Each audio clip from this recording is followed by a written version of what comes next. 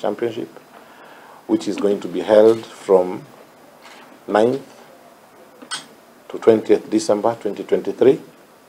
This is a very important event in the World Tongimudo Federation International calendar, and it is the most popular event in our global calendar of activities. This year we are glad to announce to the country that we are expecting more than 42 countries. The atmosphere in the country is very welcoming, considering the fact that we are past the election period, and more countries, more participants are geared up to come to this event. For the last 9 years, we've had smooth sailing of hosting this international championship, courtesy of the massive support we got from the government of the Republic of Kenya through the Ministry of Sports.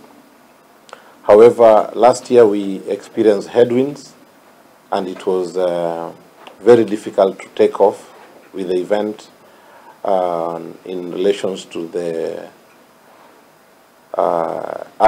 upward trajectory we had since 2021. We had a very tough period in 2020 and 2021 because of COVID. However, the 2021 event was the most successful we've ever had. We had 16 countries and a very high number of participants from more than 5 continents. Nevertheless, we are martial artists, and we are not supposed to give up in any circumstance. So we managed to pull off the event last year despite setbacks here and there, which we addressed with the Ministry of Sports, and it is also under consideration. We hope that the Ministry of Sports will be able to take care of the pending bills for the last year's event, as well as allowances for our national team, Jasiri.